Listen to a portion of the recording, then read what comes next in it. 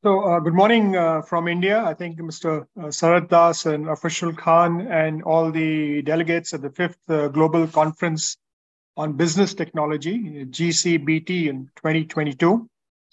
First of all, Sharat, thank you for this opportunity to participate in this event. And of course, on topic skill development, our goals on the survival curve. I think you've had a very interesting set of speakers yesterday, and from all accounts, a very excellent day. I think as opening batsman today, I hope I can keep up the tempo and hopefully provide some context to the panel discussion that follows, which is on skilling youth for global employability. What I'm going to do today is really talk about certain trends. Taking for granted that all of us, being in the education and allied space, know that the time between the 4 industrial revolutions was greatly reduced. And I won't go through the time span of the industrial revolutions. But then I will share a view on the categories of population that we need to look at, from a survival, curve basis. Talk about the various types of skilling. And then how, as a global community, we need to address the possible roles of different players. And of course, take any questions if they are there. First, in case of the survival curve, I would like to really quote, an historian, an English historian, but who's no longer teaching in England, but teaching in the US, Adam Touzé. He defined a term called polycrisis, which is economic uncertainty and equality, as well as political instability, threat of climate change. And the way he talked about the polycrisis was that all these need to be understood through the interactions with each other. So the survival going forward is how we understand the interactions of these different elements and the impact on the skilling ecosystem. Of course, while Robert Rubin was reviewing his latest book, which is on shutdown, which is Touzé's latest book on the COVID crisis, he starts, it challenges us to consider the ways in which our institutions and systems and the assumptions and positions and divisions that undergird them and leave us ill-prepared for the next crisis. I think the whole education and skilling ecosystem is in that current flux as we talk. I think if you look at some of the challenges that we face and what is the survival crisis, if I were to look at it. For example, the World Economic Forum talks about 65% of the primary school students globally will end up working in jobs that do not exist today. It's come in the various WEF editions of Future of Jobs. Of course, the gig economy will expand, and therefore temporary employment as a share of all employment globally, which according to the ILO increased in the last decade by over 6%, and about 30% of employment will be temporary employment. Of course, then 67% of the jobs are susceptible to automation in the developing world. Of course, then 67% of the jobs are susceptible to automation in the developing world. Of course, then 67. I think there's a feedback coming in. Okay, right. So then half of the worldwide workers need upskilling or reskilling in the next 3 years, and that's a big number that we look at. And given that 40% of the curriculum targeted to students of class 8 to 12 is now obsolete. So, you look at 65% of primary schools who will end up working in new jobs today. The balance, 35% are actually looking at 40% curriculum, which is obsolete. And rapid expansion of the knowledge and practice and professions are increasing pressure on the curriculum, time, and require a calibrated approach and refocus on outcomes. So, what is not changing is very interesting. Not changing is the number of hours that we have to teach, the number of the length of a class. 24 hours in a day is all that we got to do. So we can take 8 hours to 16 hours to 24 hours. But, when you go to sleep the next morning, the knowledge is actually doubled. And with the time being constrained, the rate of obsolescence of technology is also increasing. So if you look at in the 90s and 20s, the web services actually became obsolete in 3 to 5 years' time. In the 10s to 15s, it was about 14 to 18 months. Today, it's actually happening overnight, literally. And of course, if you look at Lewis Girish on the velocity of obsolescence, writing back in 2013, he said that the velocity of obsolescence has been increasing and accelerating dramatically in early stage ventures of web-enabled services, and more importantly and more recently in mobile-first products, dictating the shortening of cycles in innovation. Since this is a conference on business and technology and then related to skills, I thought this will be relevant to your audience. The other thing is the students also have a view. So a student writing on a web post actually talked about what is generally disappointing as well as disturbing is that curriculum and content taught at the undergraduate level, a large portion of what is being taught are technologies developed over 40 years ago. While a bit of history is no doubt more important regarding the development of the technology and relevance, but sadly, it should not cover 2/3 of the syllabus. A lot of you in the listening in or participating in a conference of the education world, so it is relevant to all of us today. And then he goes on to say, our systems at most places are hell-bent, and I'm quoting him, on testing rather than teaching.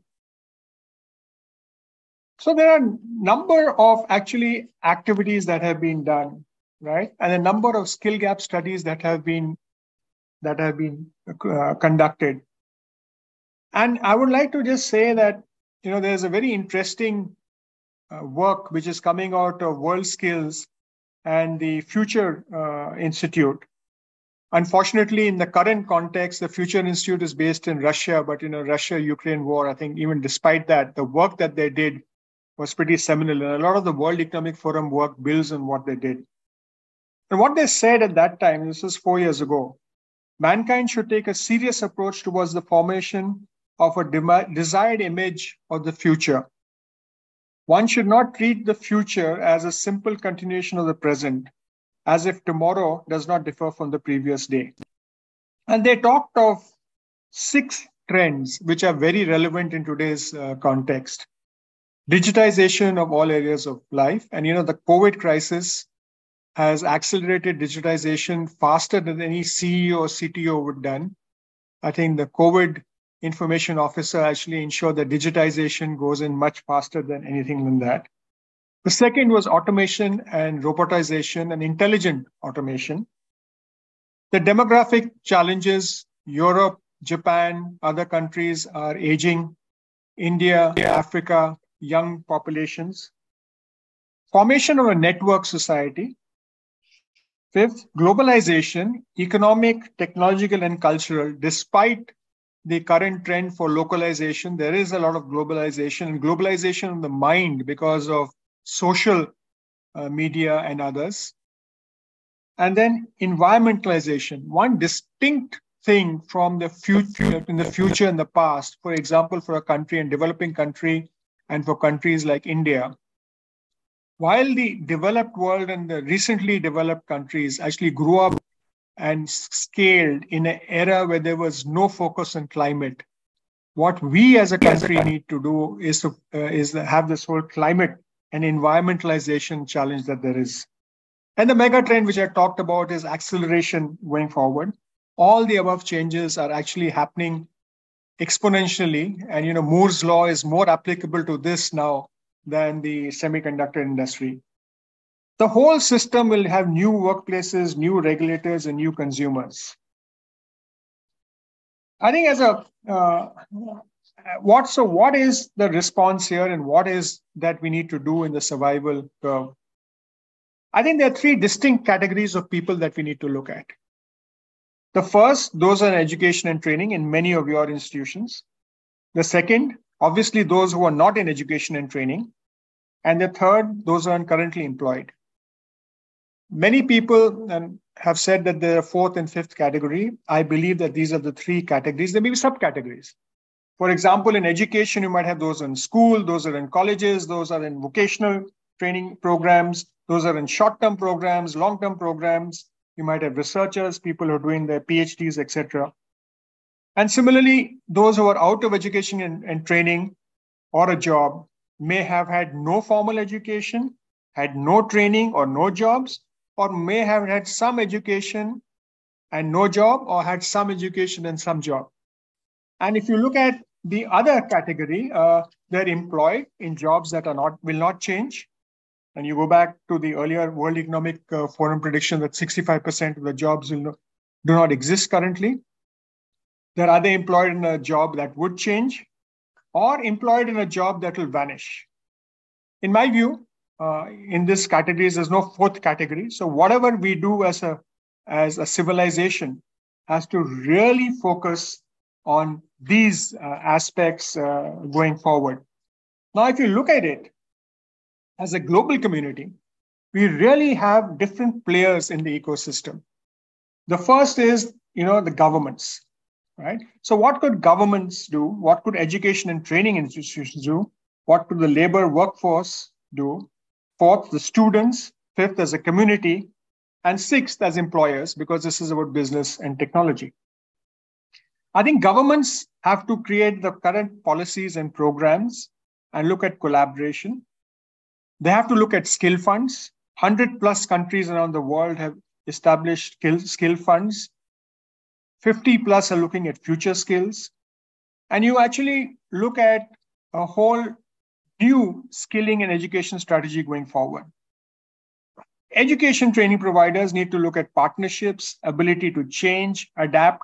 The education context of academic councils, changing the curriculum in an established educational system in most developing countries is a whole long process. You have to go through the Senate, the academic council, the department. It's a real thing. And we have to it's not keeping in pace with the need to change. The labor unions have to actually participate, be proactive and promote reskilling and upskilling. And the students have to learn and learn to adapt. As a community, we need to respect skills. Do not distinguish between vocational education. Reward and respect people for their ability. I think employers have to be participative, signaling to the universities and teaching institutions what are the skills required, what are the competencies required, looked at skill-based hiring, looking at standard setting, promote partnerships and apprenticeships, and provide career pathways. I think this is important from the context of what we are looking at. But if you look at all these players and in the skilling cycle, there are literally actually three areas of skilling. The first to either category of people is teaching a new skill, something which they don't know. The second is upskilling a person. And the third is reskilling a person going forward. And each of the 7 participants that I said have a role to play when you go forward. So if I look at what needs to be done, let's say for education institutions, so the work that was done very interestingly, you looked at the new emerging jobs that were there. You mapped the education institutions on which are the education institutions that could develop undergraduate, postgraduate, and doctoral research programs in those particular competencies or skills that are required.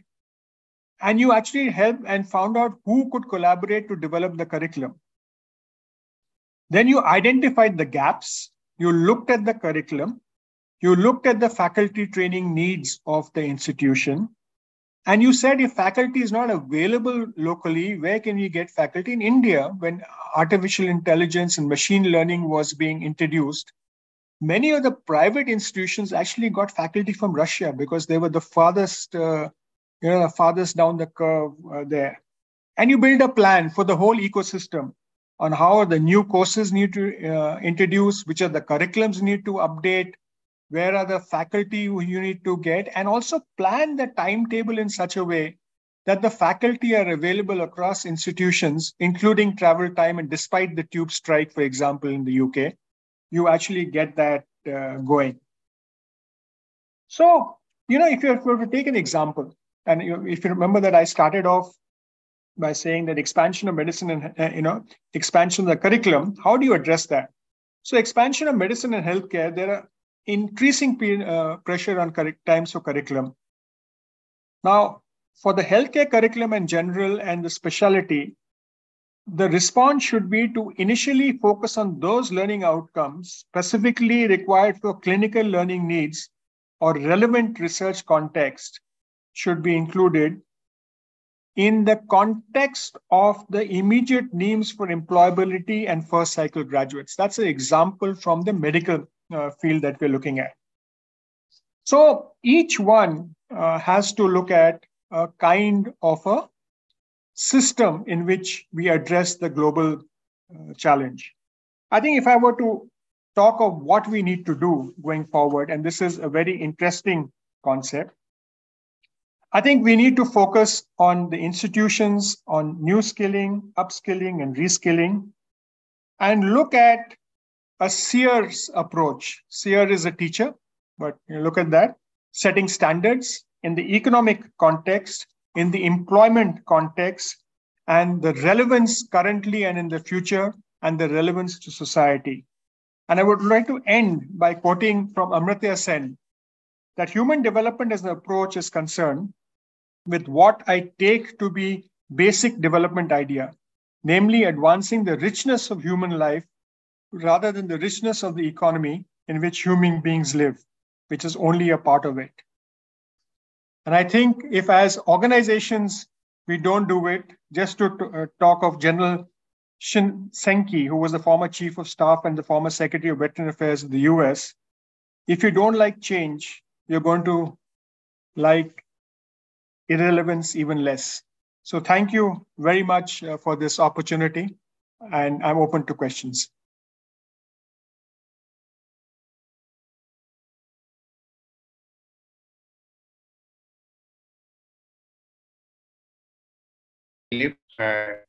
And we are really, really privileged to have you as our keynote speaker in the opening session. Sorry that London is still waking up, and I'm sure that,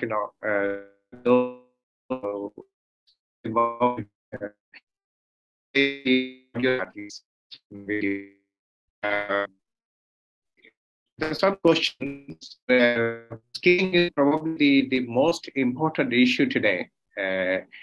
And this is why it is important, because this is linked to our existential crisis. Either we skill ourselves or we perish. As you rightly pointed out, the rate of the rate of obsolescence of the technology. You skill today, we don't know whether we exist tomorrow with that skill or not. And I was looking at the list of some of these skills which are really going out. Even the accounting, for instance, even most of the physicians, even who are doing the job today, they probably won't be there because AI, artificial intelligence, will take over, and we are getting our medical recipe from them. So how do the humanity would deal with this obsolescence? Whatever we know, whatever you plan today, as you rightly say, US, look at this, whatever they plan, that's no more. So how do you deal with this obsolescence? And I think before the conference also, we had a very brief chat on the phone, and I said, I was reading this Yuval Harari and looking at his, what he calls it's a very pejorative term. I do not agree with him calling it a useless class. Now, what is it, a useless class? He probably meant it in his own way, that by 2050, a large part of the humanity would not have any job, nothing to do. How do they survive? And somehow we may also losing the concept of a welfare state. And no matter how you plan it, a welfare state cannot afford to feed 50, 70% of the population. This is what's happening in many countries. So you need young, vibrant energetic workforce who can contribute to this process of asset building. So what do you say about this? So, there is this constant debate. If I go back in the history, when the printing press was introduced, a lot of, people thought that manuscripts will disappear. I think, more manuscripts are being produced today than were produced when the printing press was invented. Second, when the factories came in, there's automation, right, the steam engine, etc. In the second industrial revolution, people talk that the jobs will decline, jobs went up. If you look at computers in the banking industry, felt that the banks would actually employees and number reduce, but the converse happened. With fintech, we thought the same thing is happening. So I think the jobs change, the nature of jobs change. Okay, going forward, if for example, if your physician that you talked about, right, it will be replaced by artificial intelligence. No, there will be new diseases. There'll be research on new diseases. A lot of areas like Kala Azar and let's say malaria and diseases typical of Africa and the developing world. Currently, researchers and people don't have time to do that because they're focusing on cancer and other things. So what will happen is that new jobs will be created in new areas of relevance to mankind and humankind. And more of the issues will be solved. You'll have a pressure on agriculture, right? Because the number of mouths to feed will be possibly more. So how do you improve productivity? How do you get synthetic food, right? We're already seeing synthetic proteins and animal, non-animal using proteins to prepare something, which is vegan and all of that. So there will be a lot of new areas that will come in. And therefore, in the context that I mentioned, you will have to reskill a lot of population. You have to upskill a lot of population to give new skills. New skills is not only giving skills to a person who's not skilled, but new skills would be giving, for example, when I took the healthcare example, right? Earlier you used to train nurses. Today you have a pediatrician nurse, you have an intensive care nurse, you have a disability nurse.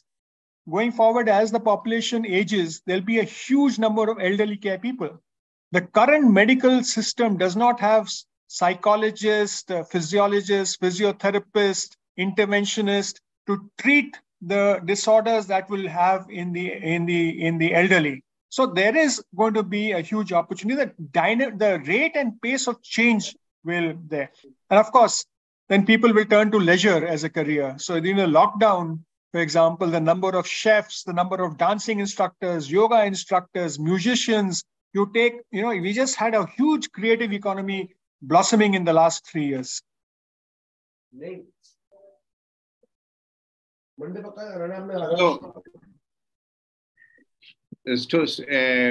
So still with the very basic question is that how still we deal with the fast obsolescence. So one way you suggested is that we start investing more time in researching and identifying new needs or even combating the existing needs. Look at an epidemic like COVID, which completely upended the world. And so we need some kind of a very disruptive technology which can do a kind of a genomic surveillance to keep eye on about 250, I was reading the list of these World Health Organizations, about 250 new viruses which are threatening to enter into our lives. So you think that kind of thing, spending more time in research and which is not about skilling somehow has to be integrated with research, I guess. No, so let me take the COVID example. And I think one thing that as a global community and nations need to actually learn and take forward from the COVID is the new rapid response and the new forms of collaboration and cooperation, whether it's private sector, government, state, citizen, everybody, that evolved during this period of time. For example, in India, we had no PPE kits, no masks, no ventilators there. Government and industry got together and rapidly started producing masks at village level enterprises and PPE kits. And then we started exporting to the world.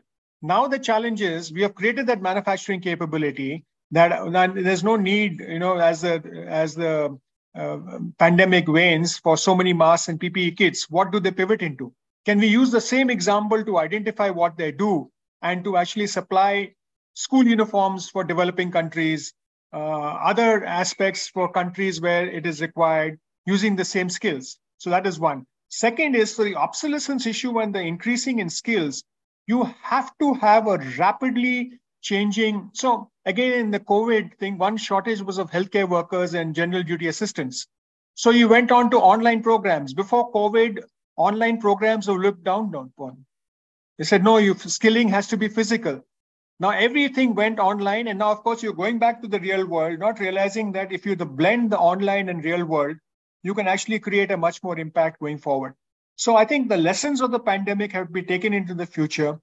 We have to look at creating public-private partnerships and international partnerships. So example, oxygen shortage in India. We got containers from the UAE, British Oxygen in UK supplied oxygen. Someone in Singapore supplied something else. We had zeolite coming in from different parts of the world. So that kind of an ecosystem and cooperative ecosystem is required to address the challenges of the future.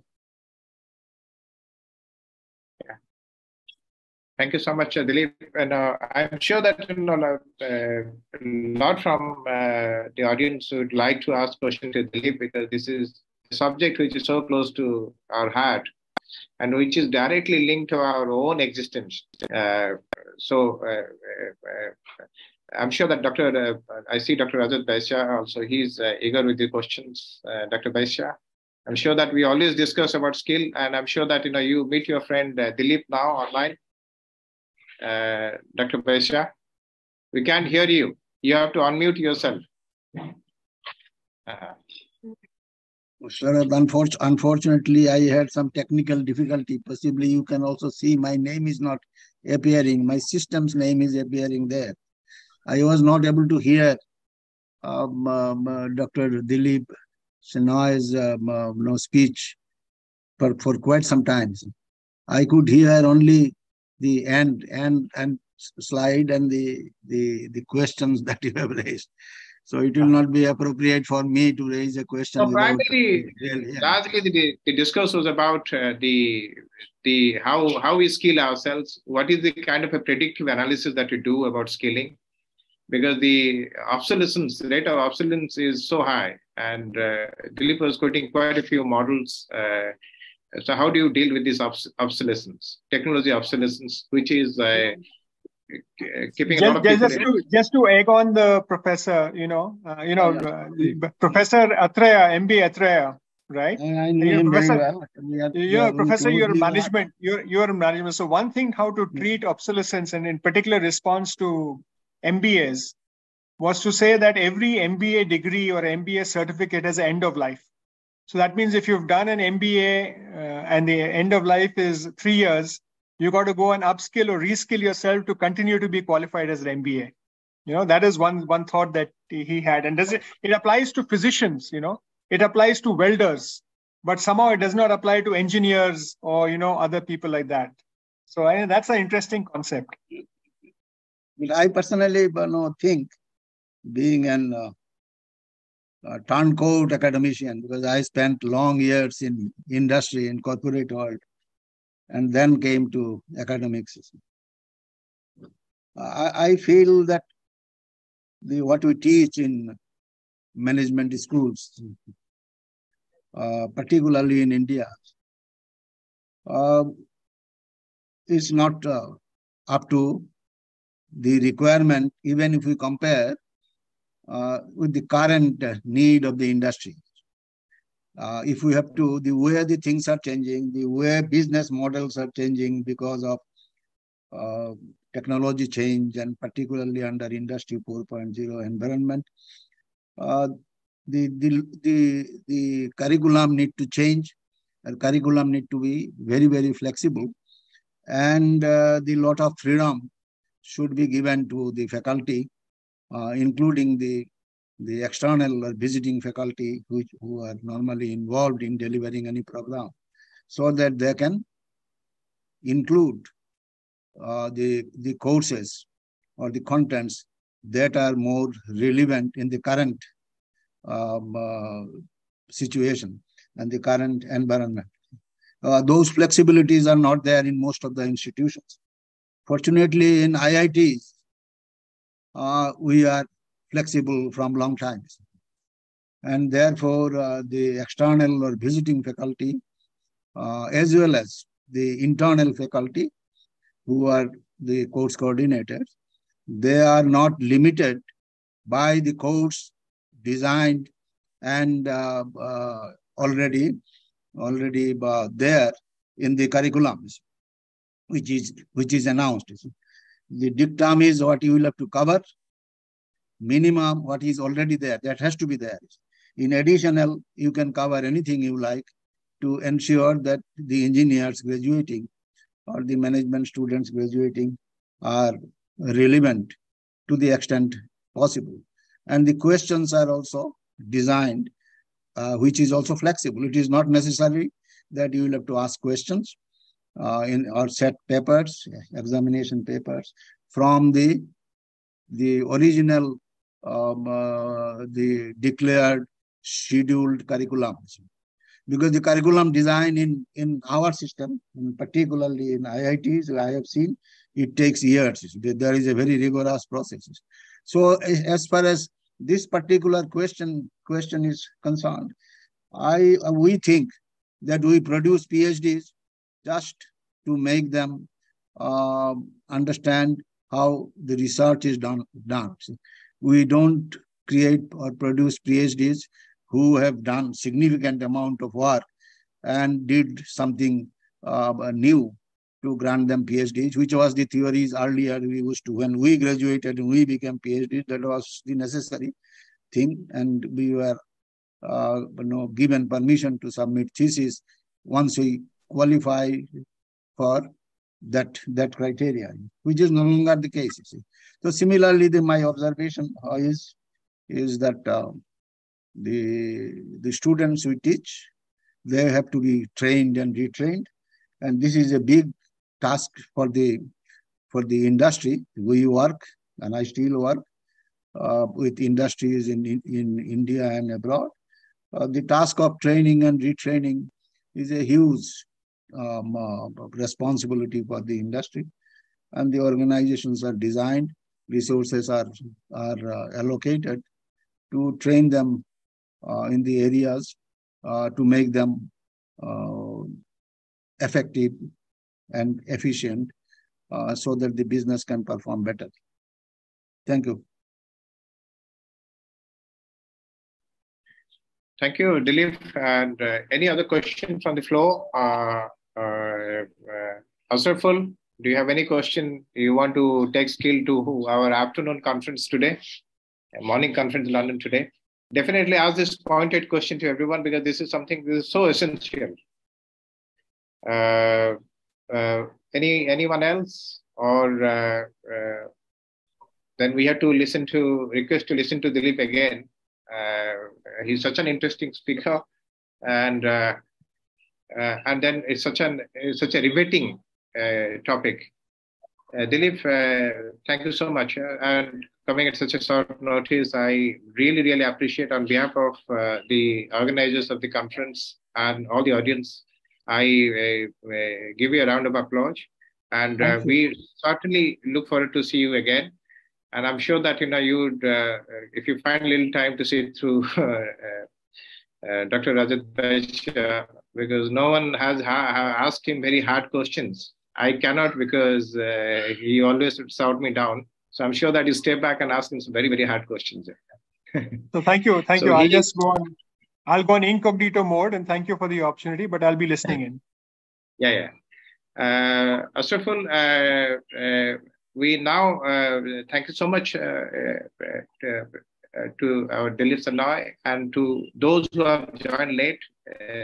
You just listened to Dilip Chenoy, who was the CEO and Managing Director of the National Skill Development Commission of India.